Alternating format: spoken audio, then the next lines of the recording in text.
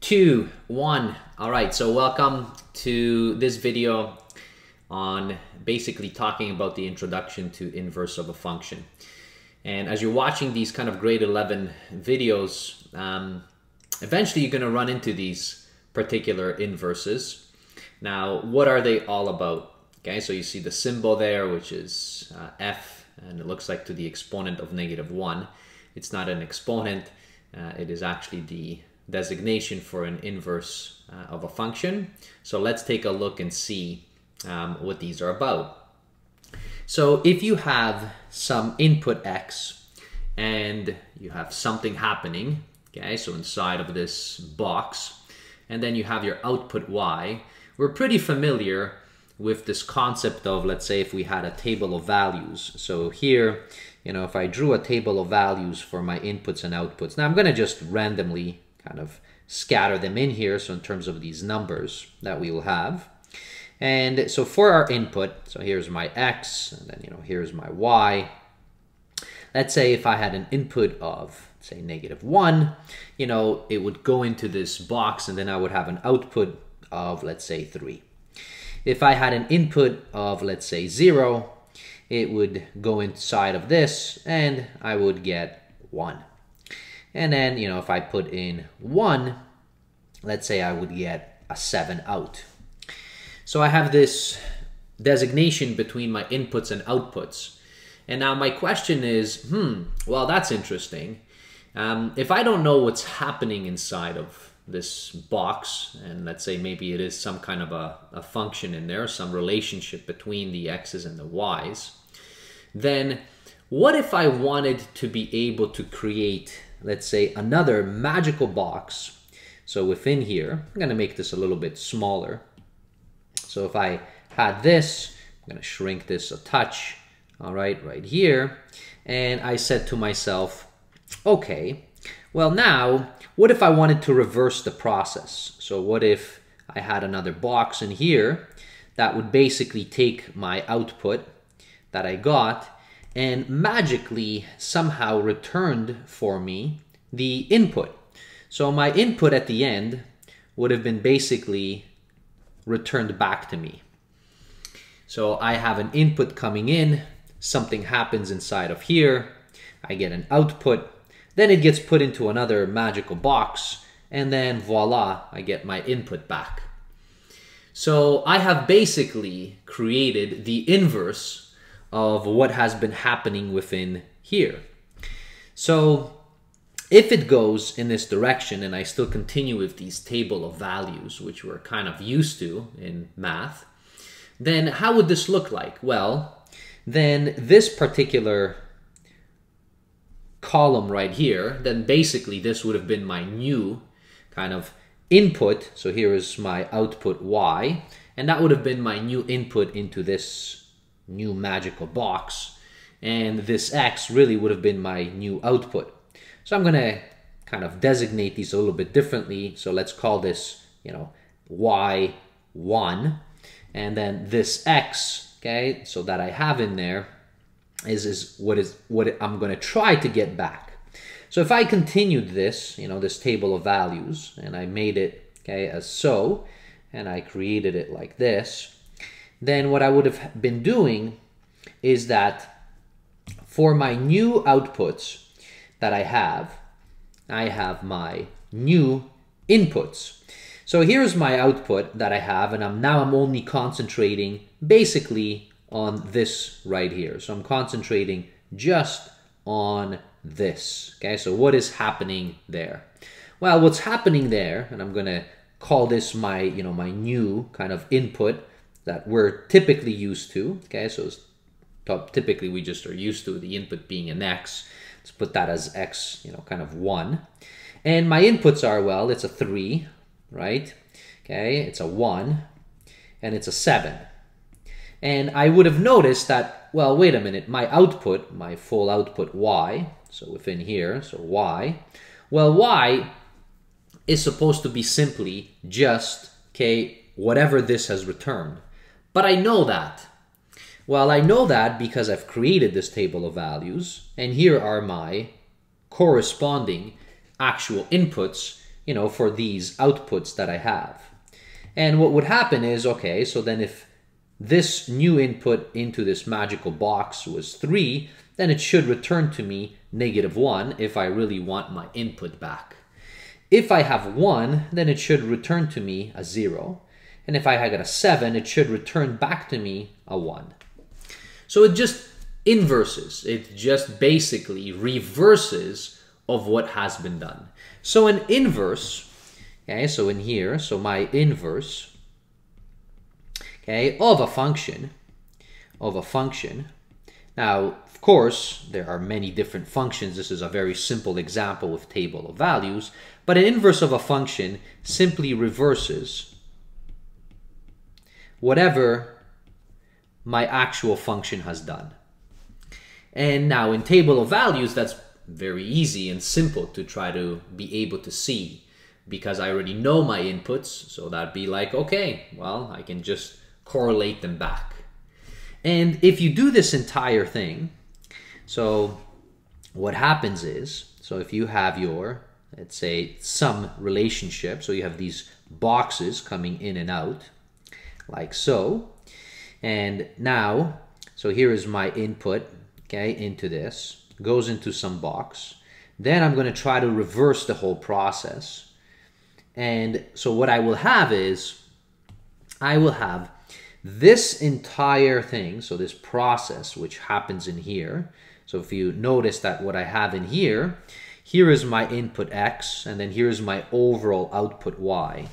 Well, if you just capture it by that pink box, and if this is my, okay, whatever is happening in here, so this is my f of x, okay, let's say it is some function, maybe it's just some relationship as well, it doesn't have to be a function. And then I try to reverse the process, and in here, the reverse, okay, we designate it with this kind of, it's not an exponent, it's just a designation for the inverse of what we have. And here is what's coming in to that. Then if you notice this relationship, if you didn't know what was happening in here, then really what you have is that your overall output is simply just equal to your input. And we are interested in these reverses of information. You can kind of think of it like, imagine if you were sending information through the internet and you want to encrypt the message so nobody knows it, right? So you have basically a function that encrypts the message. And that could be this right here, and it's being encrypted. And then the receiver, let's say maybe you're sending it to the bank or to your friend, okay? Then they have an inverse function. Because what they want to know is, they want to know what the actual input was. So they create this inverse, and the only two of you know, okay, the encryption kind of key method. And then you have, okay, everything on your return, what has actually been sent to you. But people in between cannot really see what has happened. And that's what really is kind of the goal of these inverse functions long term. When you're studying it in math, it's kind of boring and annoying, but at the end, you know, these inverse functions do serve quite a huge purpose in everyday life, especially now as we kind of live in the world of the internet. Now, what do we notice here from these table of values, okay, with these inverses? So what you will notice is, so originally what you have, okay, you had, so let's say we had -1 and 3, so -1, and your output was 3, so I'm just kind of repeating what I'm seeing right here. And now, notice that what happened in your second, okay, so in your second composition here, right, just in that, to reverse it, look what happens. Well, your input now was actually your output, and then your new output is basically your input. And this is what is happening with all of these. So notice the second one, which was 0, 1.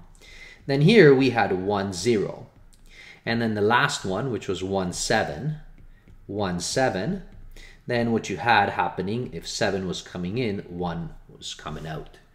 So do you notice a pattern that happens? So notice if this is your X and this is your Y, the inverse on their inverse side, if you were kind of trying to plot this out, notice what we've done is we really just have swapped these.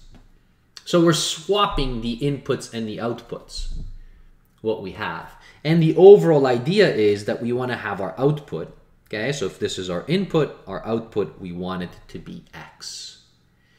And if you were graphing this, now of course, if you graph Y is equal to X, then it's just basically a straight line with slope of 1 going through the origin. And if you would do that, so let me, for example, change the paper here. I'm going to just kind of show you, okay, so what might happen. So here is this plot, and I'm going to try to show to you. So within here, in terms of the inverse, what happens overall. So we had -1, 0, and 1, and then 3, 1, 7. So that's what we had there. I'm just kind of peeking, just trying to see, and hopefully I have enough space here to graph this. So here is this magical line. Okay, I'm going to do it in dots. So here is my line that I have, which really, okay, is your, okay, so this line right here is your y is equal to, so y is equal to x. That's ultimately our goal, right? We have an input and we have an output, and we want the output to actually be equal to our input. So that's our line right there. Now, if I plotted these, okay, so notice if I plot these on the actual x and y coordinate system here, so -1 is 3, so -1, 3, so that's 1 point right here. So that's this one. Then 0, 1, that's right here, 0, 1. And then I had 1, 7, so let's say 1 and 1, 2, 3, 4, 5, 6, 7. So I have these points right there. And now if I try to plot the opposite ones, okay, so let's say if I try to plot these on, you're going to notice that there's going to be a nice reflection. So 3, -1, so 1, 2, 3, -1, it's right here. Then I would have 1, 0, so 1 and 0, so that's right there. And the last one is 7, 1, so 1, 2, 3, 4, 5, 6, 7, and 1, so that's right there. And if you have these, okay, so you will notice that there is a nice reflection among, okay, this line y is equal to x. So it looks like your inverse, okay, if you wanted to plot, all you do is you really just are swapping your y and x, okay, to create this nice reflection, okay, so that you have. And now I'm going to show you this reflection, right? So it's a little bit hard to see, okay, when it's on an angle, but hopefully, so here, let me try to do it. I'm going to rotate it around, all right, so that you can kind of see that line. So there you have it. So notice that if I just kind of rotated it around, notice the nice, beautiful reflection now that we have between all of these points. So these points right here, so this one reflects along with this one. Okay, this one right here is going to reflect along with that one. And then this one reflects along with that one, and it is reflecting among the line, okay, which is right there. So with an inverse, okay, if you were drawing it out and plotting it, you're going to notice that this reflection is going to happen. Now, when you are doing it, of course, you know, you may not have this kind of nice little tool where you can just kind of go back and forth, okay, and rotate these around. So it's kind of going to look like this. So it's a little bit harder to see that reflection, but that's what you have.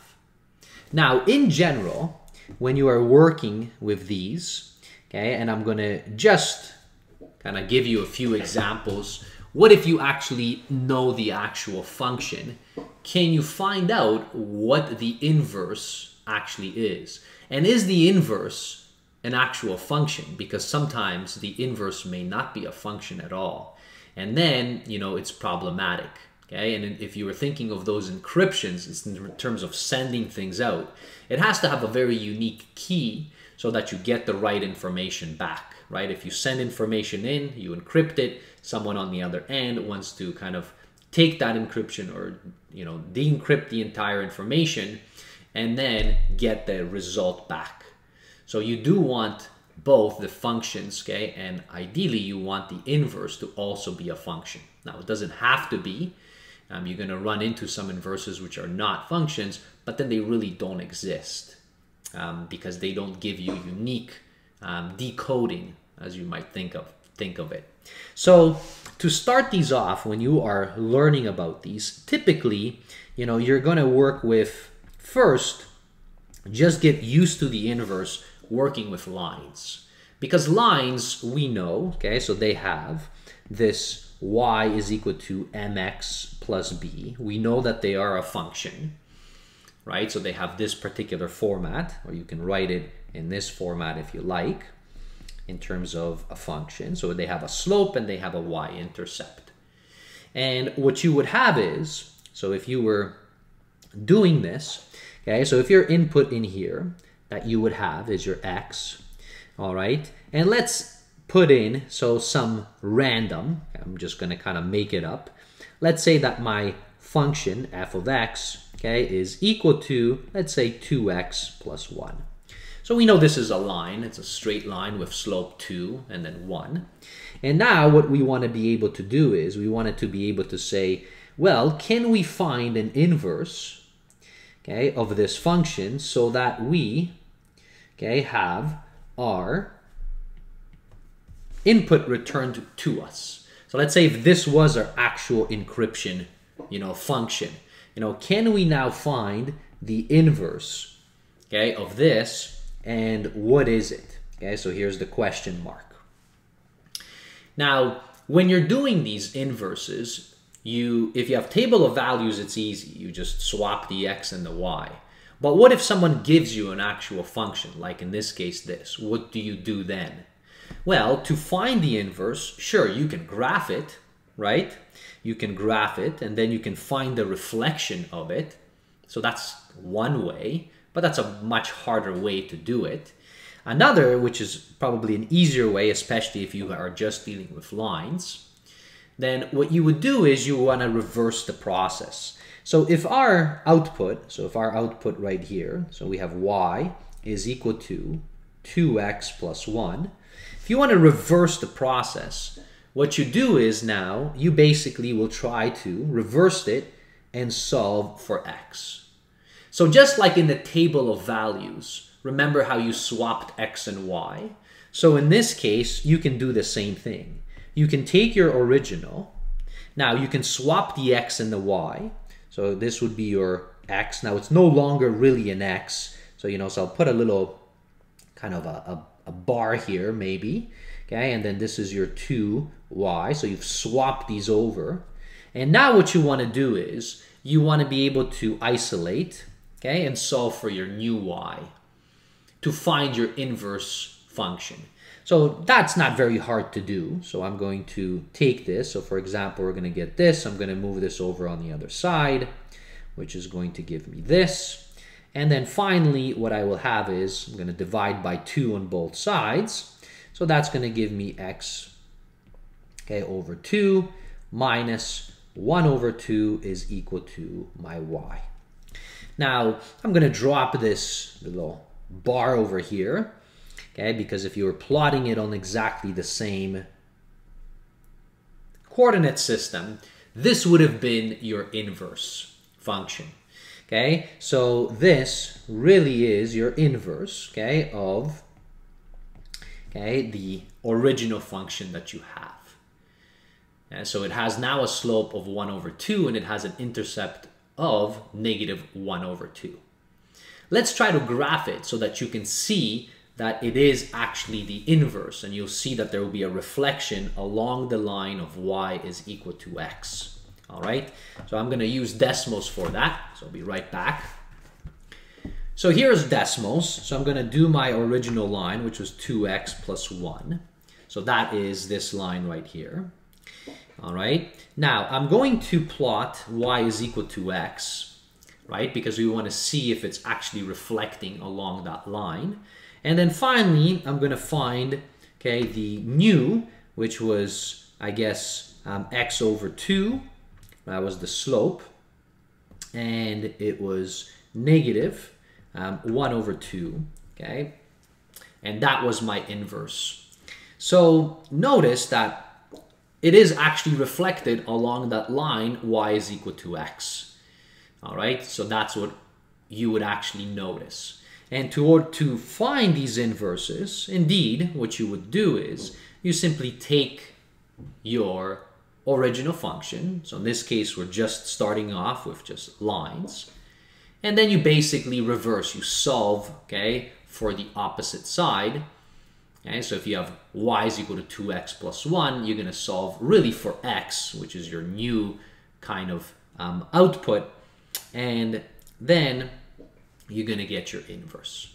Now, to test if an inverse function is actually a function, you know, don't forget that it has to give you unique, okay, outputs. And that is done by that vertical test, okay, that you can see. So if you draw a line straight down, you know, you will notice that it only intersects at one point. So that green line there, it's still a line, and we know that lines are actually functions.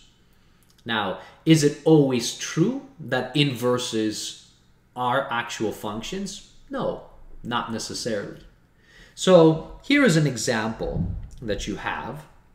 So this was an example of finding an inverse with regards to a line, but this is also a line, right? What if somebody gave you as your line just simply y is equal to, let's say, 5. Now this is a flat line, right? So you have a flat line, okay, the slope is 0. And now this line, to try to find the inverse, is problematic, right? Now, I can certainly graph this, and by graphing it, okay, so notice that for every single, okay, so what we would have, okay, is if you did graph, or let's say a table of values for this, then what you would have is that for any input, okay, so if I have my table of values, for any input, so -1, 0, 1, my y is always 5. Now, in order to find the inverse, we know that we have to swap these, right? So my new, okay, kind of x and my new outputs that I would have to swap these. So what do you notice? That what you would have is that for all your outputs, your input is always equal to 5. Now, do we know a line like that? Yes, we do. We know that this, so from here, this would mean that this new line would have to be x is equal to 5. And that's a vertical line. It's going straight up. So a straight flat line, the inverse would have to be a vertical line. But a vertical line is not a function. And if it's not a function, therefore the inverse actually does not exist. Now, depending on who's teaching you, okay, and depending on what you're doing, if you're just interested in the inverse, you can say, okay, so the inverse will look like that. But the inverse, remember, it's not a function. And if it's not a function, okay, then it's very difficult, okay, to utilize these. Because imagine if you were trying to encrypt your messages and you were sending it over the internet, okay, and you're encrypting it. So you encrypted -1, but it spits out 5 for you, and then 0, it spits out 5.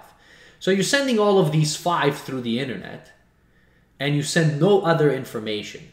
Then the person receiving it, they can't distinguish. There's no key that they can have that are going to take these 5s. How do they know that the first 5 was -1, the second one was 0, and the third one was 1? They don't know.